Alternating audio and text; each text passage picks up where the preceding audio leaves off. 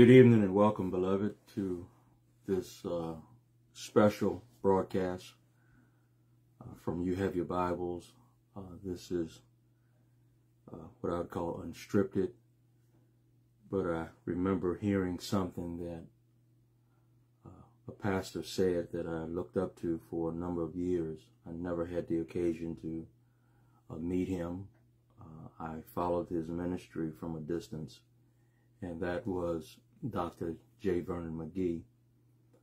And he said that companies like Coca-Cola, that they have done a better job of marketing their messages than the church. And we are relatively predictive as to when you can expect to hear from those of us who have been called to teach and to preach God's word. But I wanted to come before you at this hour because there is a lot of a movement. This is what the world calls Easter weekend. And some of you, perhaps you've gone to your home church or you have gone to your neighborhood church and you have had fellowship with the saints, those of you who are saved.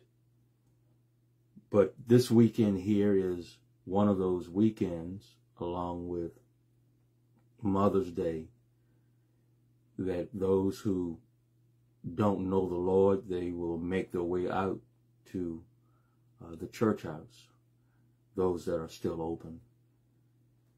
And there is a grave danger in just going to church to satisfy what may seem to be a need, perhaps maybe by someone that you care about, just to go and to participate in the events that transpire.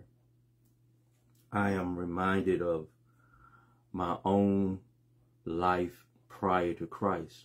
Now, I didn't go to church on Easter, as it's called.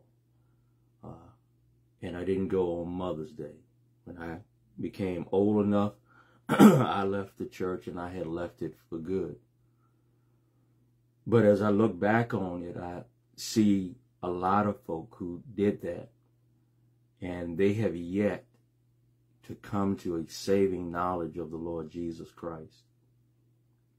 And the danger in that is, yes, sometimes the messages are given in such a way to meet the need of the masses, and maybe not even a need, but just to, you've got a house filled of people. You know, sometimes I remember years when there'd be chairs being run down the aisle, and yes, the focus was upon the resurrection of the Lord Jesus Christ, but there wasn't such a message that was given with a command, with authority, that you need and you must repent of your sins, and that you must believe on the Lord Jesus Christ in order to be saved.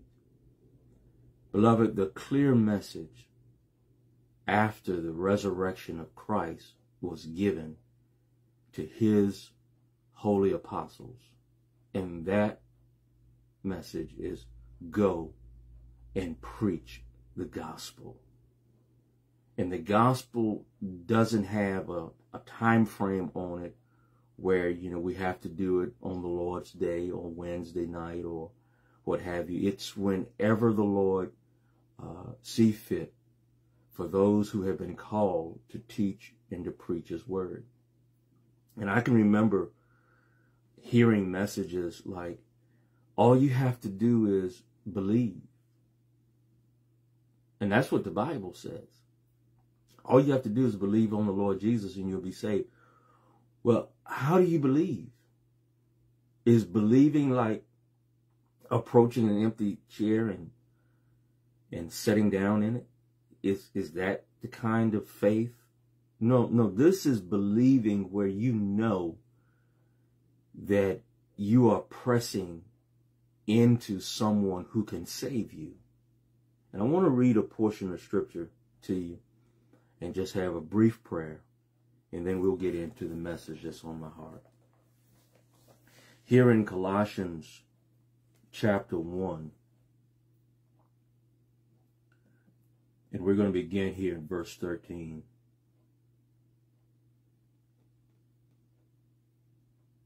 Who have delivered us from the power of darkness. And this is God who has done the delivering of all of those who have trusted the Lord Jesus Christ and have translated us into the kingdom of his dear Son.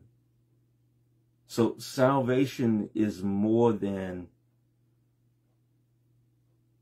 getting up and walking the aisle, making a profession of faith, and just going back and living your life. It is being transferred out of one kingdom into another. The kingdom in which those who are saved are translated into, it's like night and day.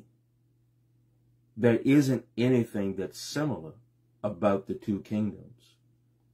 It's like, as I said earlier, walking out of darkness that can be felt into light that can be experienced, radiant light. And the one who is the dear Son is the Lord Jesus, the resurrected Christ, in whom we have redemption through his blood, even the forgiveness of sins. And this is him, in verse 15, who is the image of the invisible God, the firstborn of every creature. For by him were all things created, that are in heaven, that are in the earth, visible and invisible, whether they be thrones or dominions or principalities or powers. All things were created. Notice this. All things were created by him. All things were created by the Son of God. That includes you and me and everything that we see that has been given life and existence apart from sin, evil, and wickedness. It was the Lord Jesus who created everything.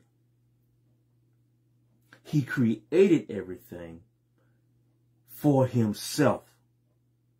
That's what the passage goes on to say. Now, I realize that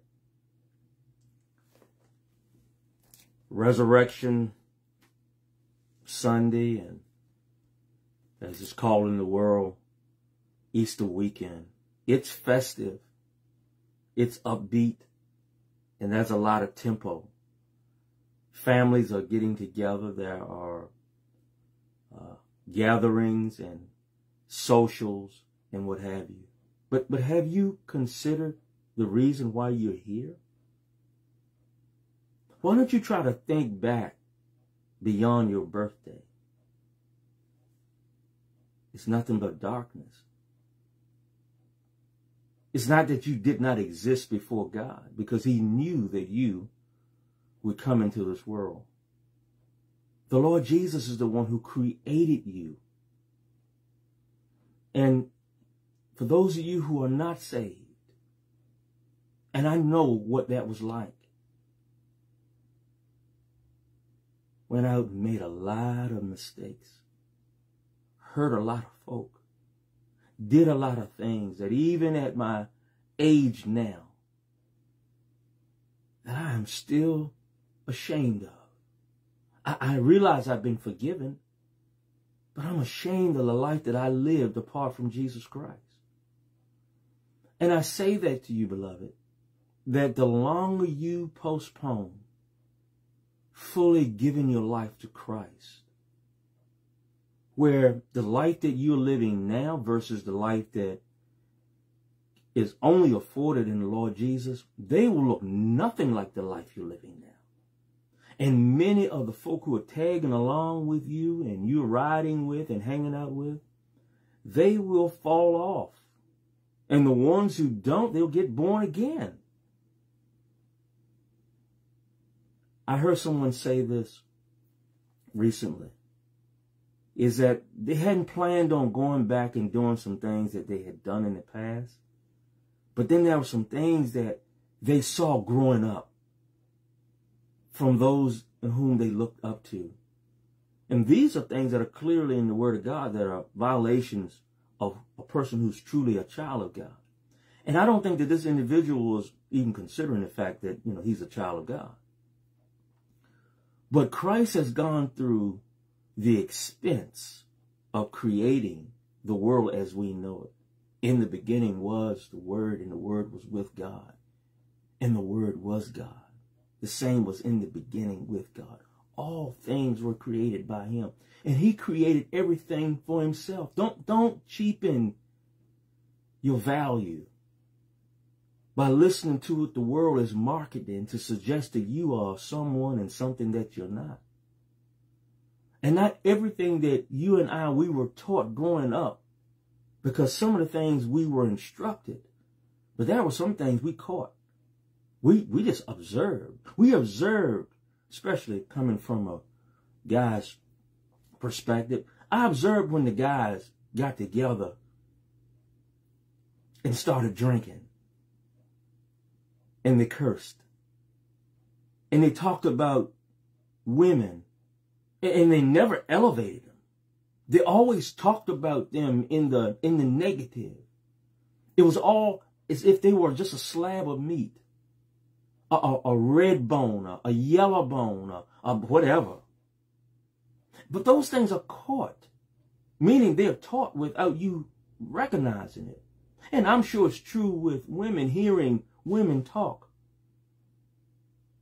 But because you emulate someone that you looked up to, listen, that person, if that person is not the Lord Jesus Christ, you are following someone who's not going anywhere. And no matter what you think about who they are, they could be very religious, and they could be well educated, and they could have,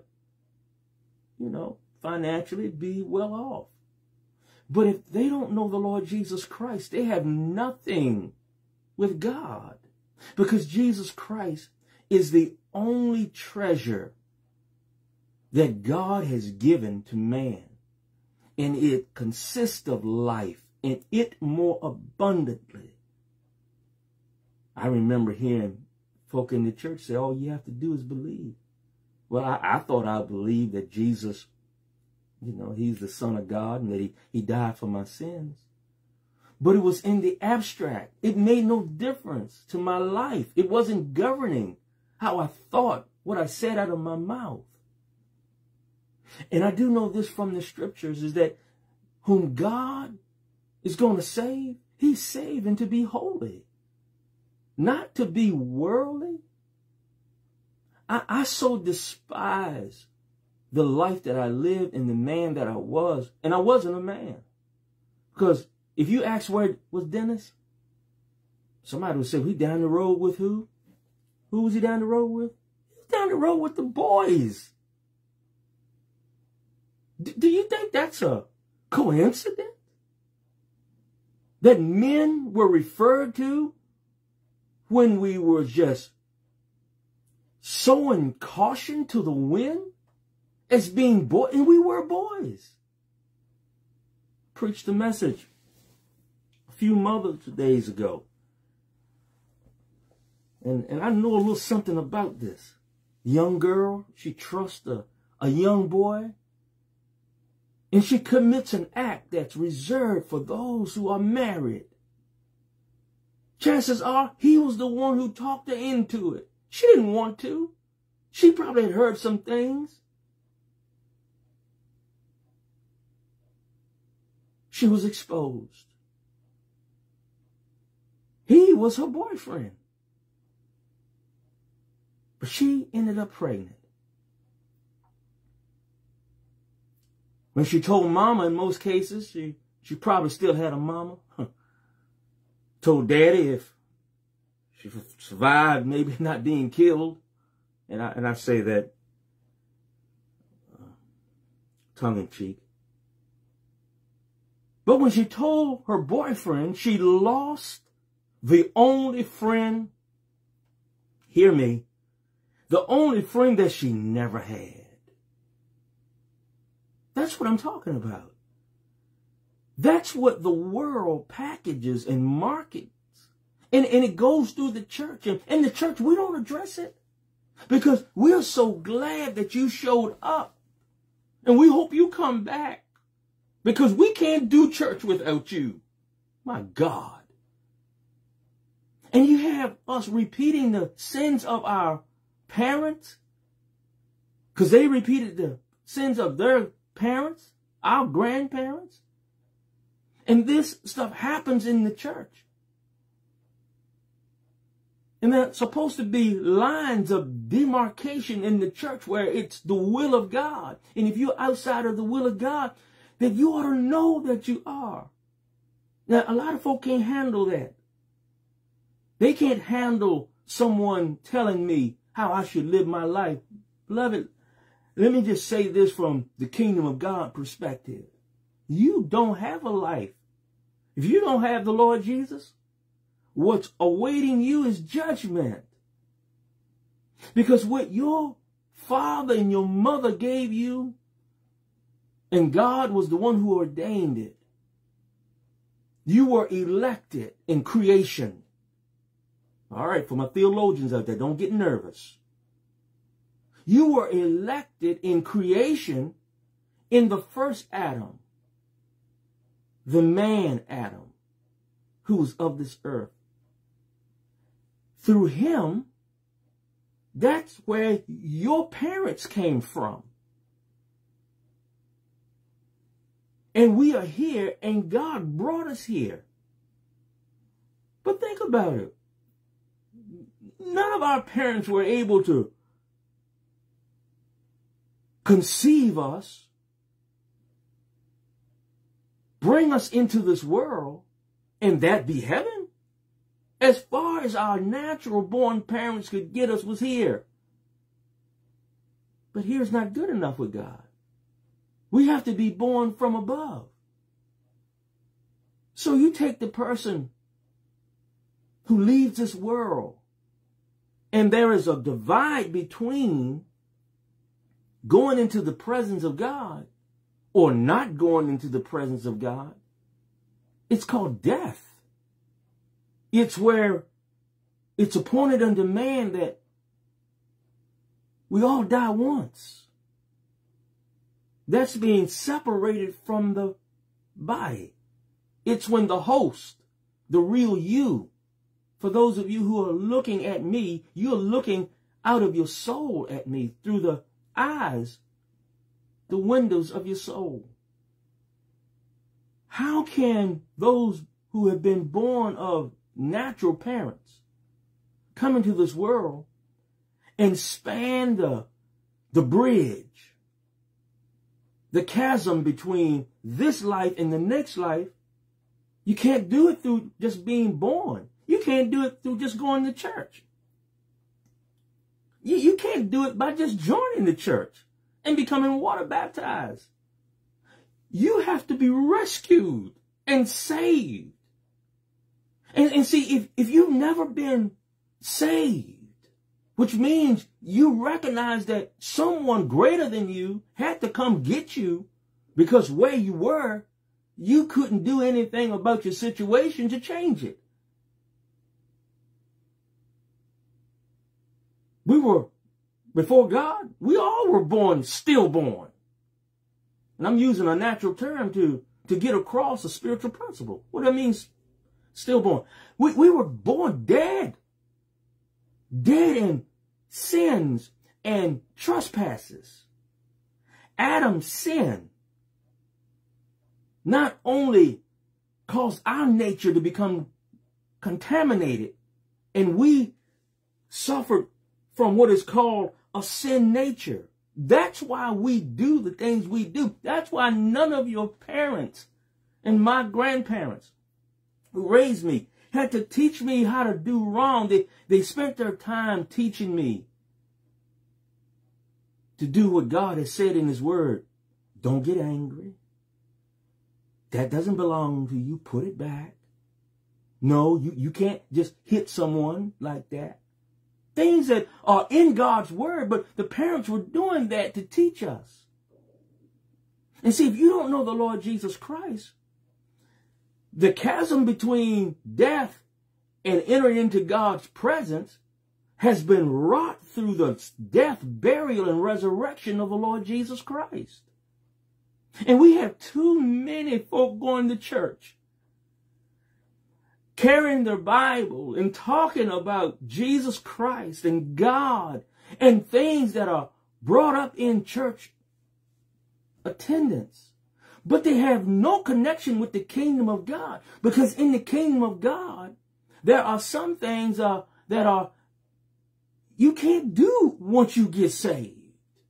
You can't just go out and do what you want with your body, because you don't have one no more.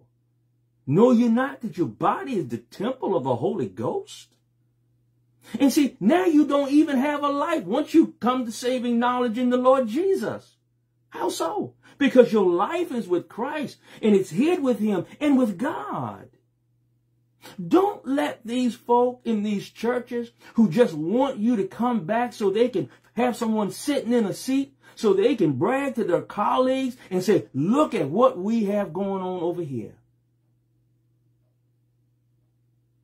Your natural born life, when you come to that time when you're going to go like all of us, barring the Lord Jesus coming back for his church, when we go the way of all the earth, you're going to need a transport.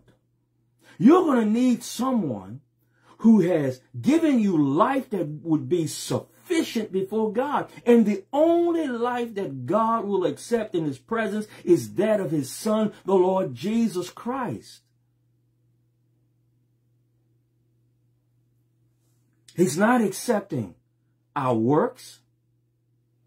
He's not accepting our filthy righteousness. And you take today, you have folk who have stuck their chests out in some of these gatherings because they finally have shown up. You know, after a year since the last, Mother's Day, they done showed up, and you know something, we have the nerve that when they do show up in the church, well, welcome brother so-and-so and sister so-and-so. Some deacon will get back and pull his pants up in front of the curtain. Well, it's so good to see this, that, and the other. You know something? No, I don't know who my biological father is. And for those of you who are out there, and you're young and you're having children, you teach your children something about abstinence, refraining from the activities of a married couple within the privacy of their own chamber. No, I don't know who my biological father is. And this is something, you know, when you don't know who your biological father is, everybody knows who your biological father is. Well, I'm going to tell you something. God doesn't have that trouble because he knows who all of his children are. And we accept folk who come in on Mother's Day and on what is called Easter Sunday, which is Resurrection Sunday in the true house of God. And everyone is somebody. And back in the 80s, there was a phrase coined because the phrase was coined because everybody wanted to do what everybody was doing. You had women wanting to do what men was doing in the church. So this is the church where everybody is somebody. So in those gatherings, they make you feel comfortable. You show up, you dressed up, you looking good. I mean, you're right. I can't say that. I won't say that. But you look good. But how do you look before God? You go to church and folks slap you on the back. You have deacons and preachers, you know, so glad to see you and all of that. And then what do you do afterwards? You go out, you eat, you drink. Some of you, I mean, let's just be real. I know something about this. I didn't go to church, but I was the one who was at some of these functions. And I want to say what I open up with. Dr. McGee, he would say, listen, Coca-Cola has done a better job of marketing their product than we, the church. We feel like we have to have a certain time that we have to come before God's people or come before sinners. Let me tell you something. The resurrection of Jesus Christ, the message after that was to go ye therefore and teach all nations. And he didn't give us a certain time. It's when the Spirit moves. So, that chasm between this life and the next life, the only way to get over that is to have Christ. He's the one who gives life. He's the one who is our life. He is our sufficiency. And you're not going to be able to enter into the presence of God without him, because if you do, you're going to meet your judge. And he's going to judge you severely. You will not be judged as one of his. You will be judged as one of those who violated the commandment of the kingdom of God. God is not. Will you please, I have this offer that I want to give to you of eternal life, but you don't have to receive it. No, he's commanding us to receive this. He created us to do his will. And the only way to do his will, first, you can do it before you get saved, by repentance. And that's where the Spirit of God reveals you to you. Have you ever seen you? I used to have a great big old afro, more hair on my head than the law allowed. Oh, I thought I was something. I thought I was something special, and I was special.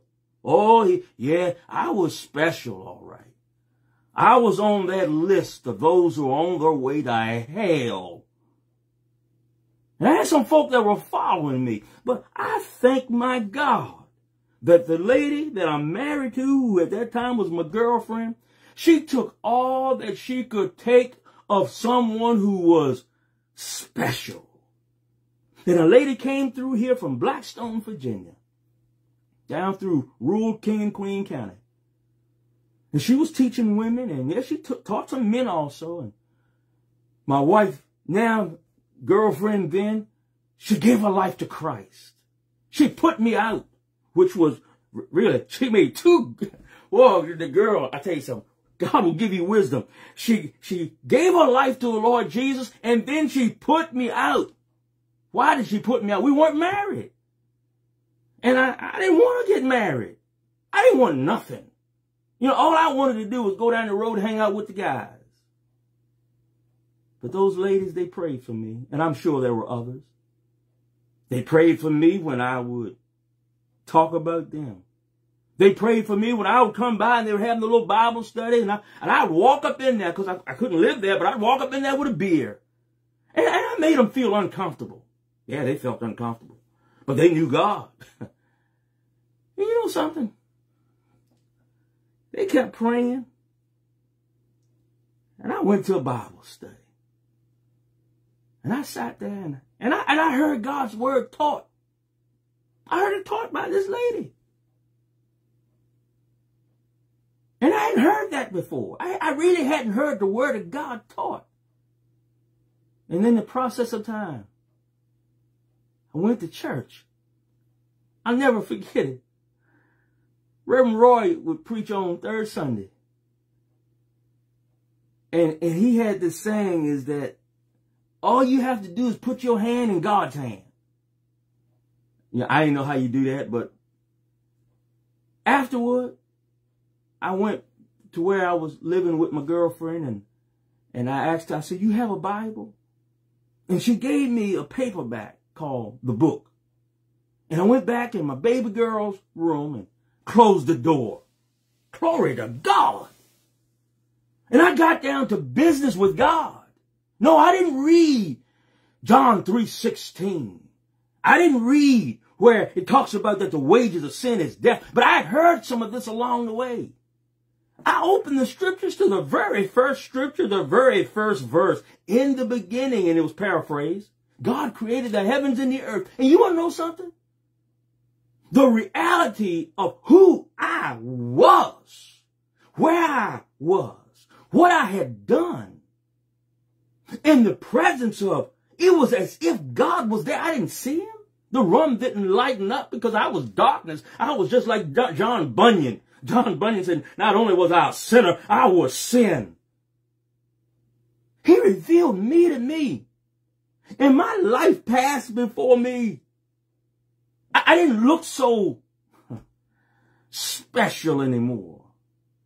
I didn't look good in my own eyes. And a dread of God flooded my soul. A fear that since God is, man, he gonna judge me. And you know something? I was totally in agreement with him judging me because I deserved it. And I did what Lazarus did. You say, how do you know what Lazarus did? Lazarus was a beggar. I begged him to forgive me of my sins. I pleaded with him. And I clung to Jesus Christ. And I believed on him with my heart. In my mind, I was finished with sin. I was done with it. And that doesn't mean I became sinless perfection or anything like that in my activities. But in my mind, had he called me home right afterward, it would have been reported in the kingdom of God that he was finished with sin. I took him out of here. But he didn't. And in my heart, give my life to Christ. I went back. Well, it didn't quite happen that fast, but with a whole lot of tears and a whole lot of other stuff. I went back and I gave the Bible back to my wife now. And I told her, I said, I just gave my life to Christ. And she looked at me because up to that point, most of what I said, well, you couldn't take it to the bank. That was a big check you couldn't cash. She looked at me strangely, and she should have. And I went on my way. Next morning, I didn't know what was going to happen. Went to work. Walk in. I was a manager. Get that to the coffee pot. Mr.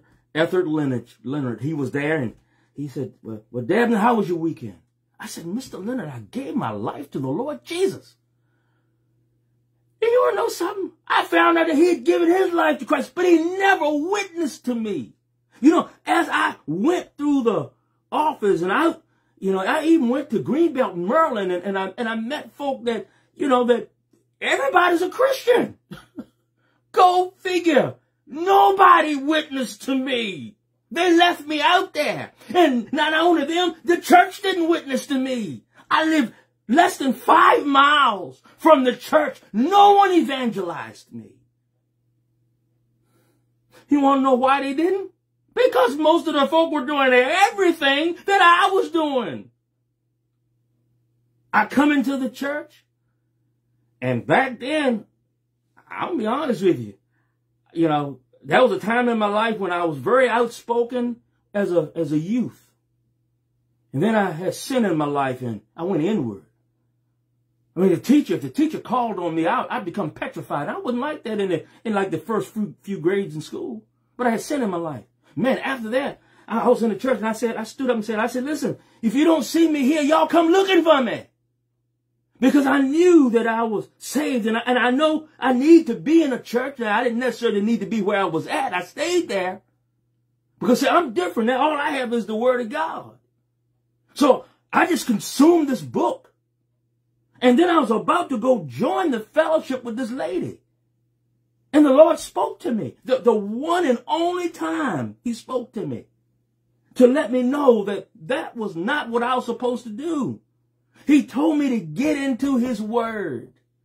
And I told them why I couldn't join. I appreciated what had been done for me, the prayers that had been offered. I couldn't join this fellowship.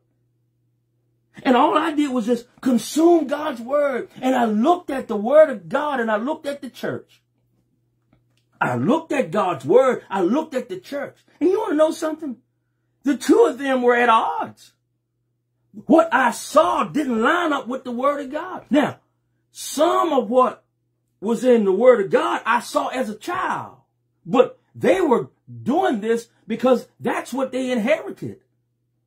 As far back, I'm sure, as the brush arbor meetings. But when I come to the church, the music had changed. I mean, those of you who know anything about world music, it sounded like club music. It sounded like hole-in-the-wall music. It wasn't the kind of music that's God exalting and God glorifying and Christ exalting. The music was so loud. The bass line. Folk were shaking themselves. Folk were inappropriately dressed. And they called it church. They called it church. They had a steeple. They had the padded pews. I mean, they had a facility. They had property. But a church, you have the Word of God. You want to know the landmark of the church? Is an open Bible, beloved. Don't let them fool you. That's why I came on here tonight. Some of you, I mean, you've eaten your ham, you've eaten your potato salad and your greens, and you've drank some Kool-Aid and all of that stuff. And some of you drank and you got alcohol in you, and you've got weed in you, and you got drugs in you. Listen, I'm coming after you because God wants you to be saved. He wants you to be born into His kingdom. He wants you to know the truth. He wants you to know the one who had all power. He said, I received a commandment from my Father. I have power to lay my life down. And I have the power, the commandment to take my life up. No man takes my life from me. I like to say it this way. He was man enough to lay his life down as the Son of Man.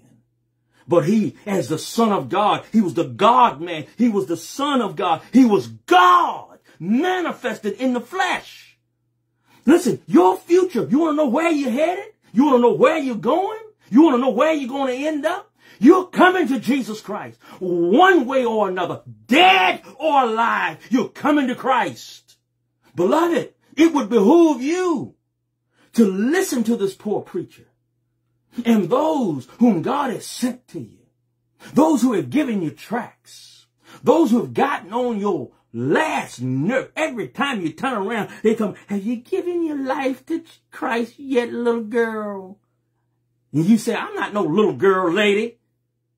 God is sending folk after you the same way He did me. And all He wants you to do is just surrender, yield, give your life to Him. Because the life that you inherited from your parents gonna come short at death's door.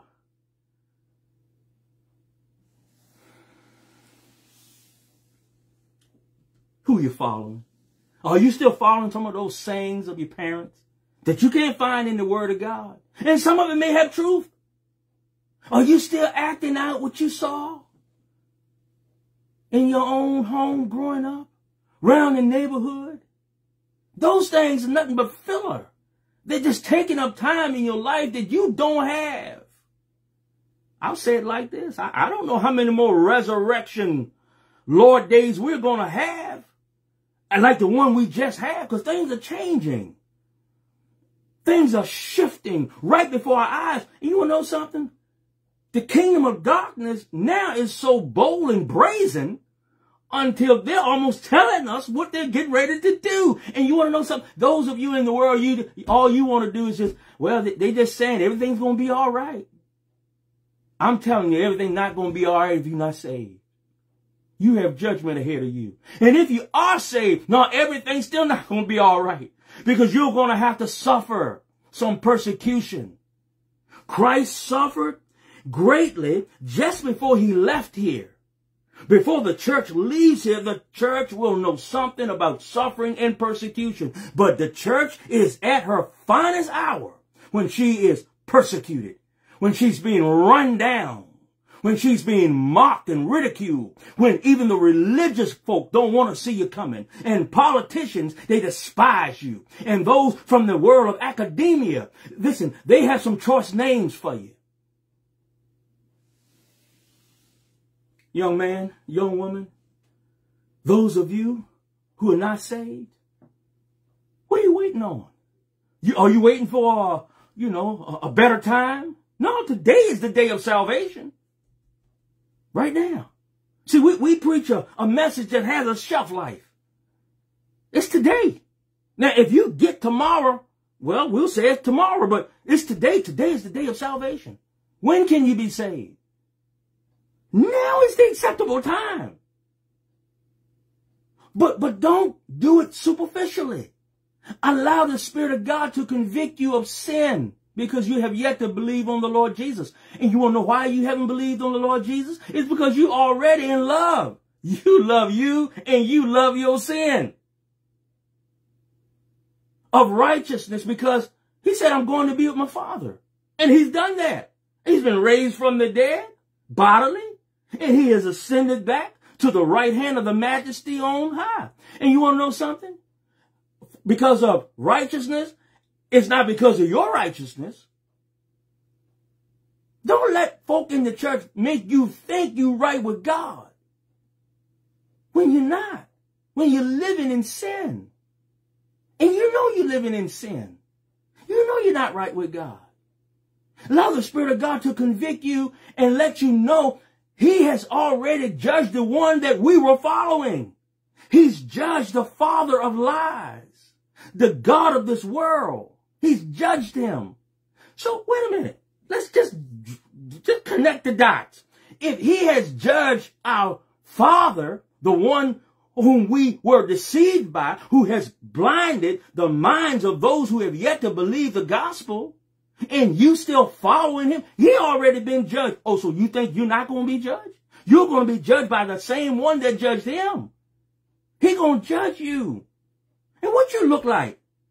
Ending up leaving this world, going to Hades, then coming up for judgment, and then ending up in the lake of fire with the father of lies.